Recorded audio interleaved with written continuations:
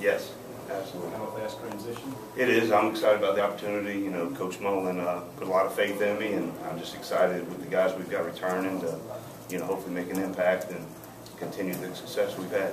I know you guys can't talk about the recent hire. You can't talk about David Turner, but how do you feel about how they'll fit in with your system and everything you're wanting to run here at 13? A bunch of great guys. You know, Coach Mullen and I talked to a bunch of guys at the coaches convention over the last couple of weeks, and you know, David Turner comes highly recommended, well respected around the SEC, around the country, and a lot of enthusiasm, a lot of technique, a lot of good X's and O's guy, and we're just excited about him being a part of the program. Aggressiveness can be an overused word by guys like me about defense, but sure. Coach Mullen mentioned that and blitzes and everything. Right. I'm sure we're going to expect maybe a little bit of a different feel with the defense this year. Just the one stat that you know is not talked about a lot, but one that I've been talking to some guys about is a stat called defensive mayhem, and it's just talking about tackles for loss, sacks, PBUs, interceptions, and that stat.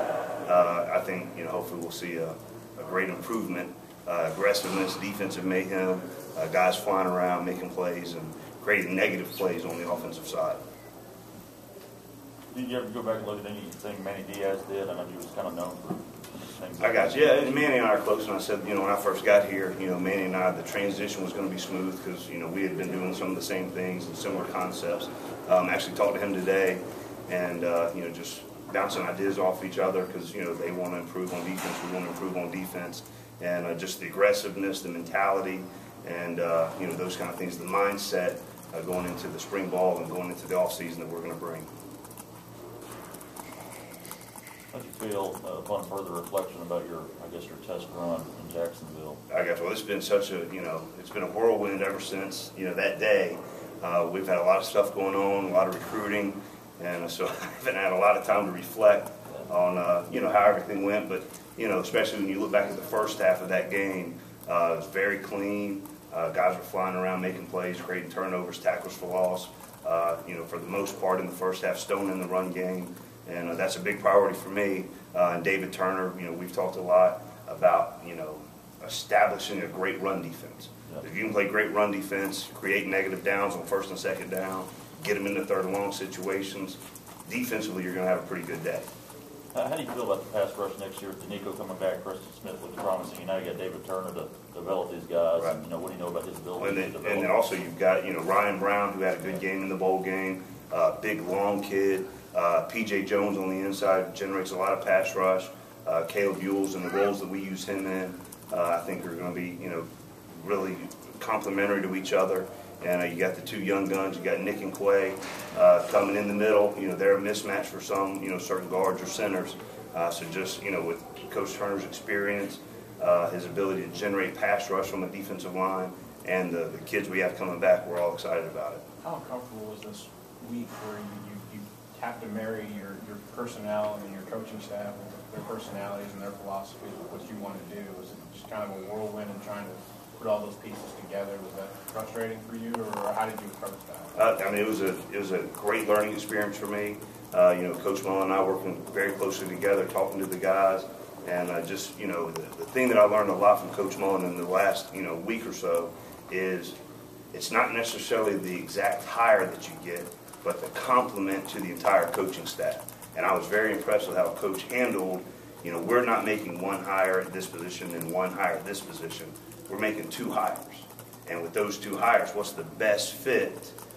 Coach A might be a best fit for this, Coach B might be a better fit for this, but the combination of the two, I was just really impressed, and it was a great learning experience for me going through that with Coach Mullen, and, how to hire two guys instead of one guy for this position and one guy for this position.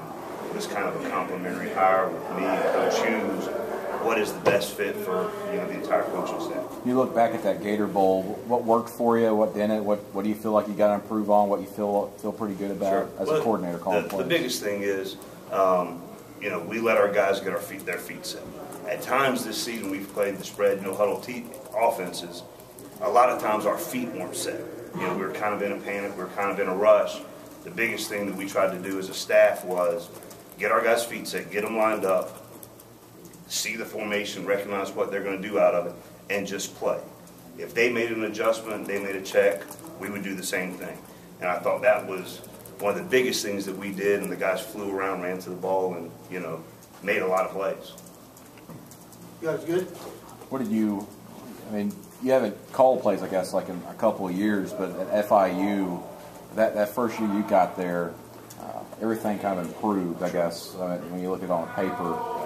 Do you set any type of goals going into this year when you're going, hey, we're this year, but I want to go up this much or whatever? One of the biggest things that I think Coach Mullen and I talked about this over the last couple of years is, you know, I was a defense coordinator at Albright College. I was 24 years old. Okay, first time defense coordinator. I thought I had all the answers at 24 years old. You know, learned that I didn't. But I was a coordinator for 2 years. Then you remove yourself for 3 years and you're kind of an assistant coach. I went back and I was a defensive coordinator for the next 4 years. Very successful at the 1AA level. Had a lot of great defenses. Then you take a step back for 2 years. You're off the field. You know, 2 more years, and then you go to FIU. So the neat thing is, you go from being a coordinator to being an assistant, go to being a coordinator, being an assistant. The learning curve, I think when you step back for a year or two, you actually learn a lot more because you know how you've done it. Okay, now I'm going to learn a little bit, take a little breather, if so. And then you go back to being a coordinator. I think just that transition has been really beneficial to my career, and I think it'll be continuing to be the same. Having done the co-coordinator thing here for 2 years, Sure.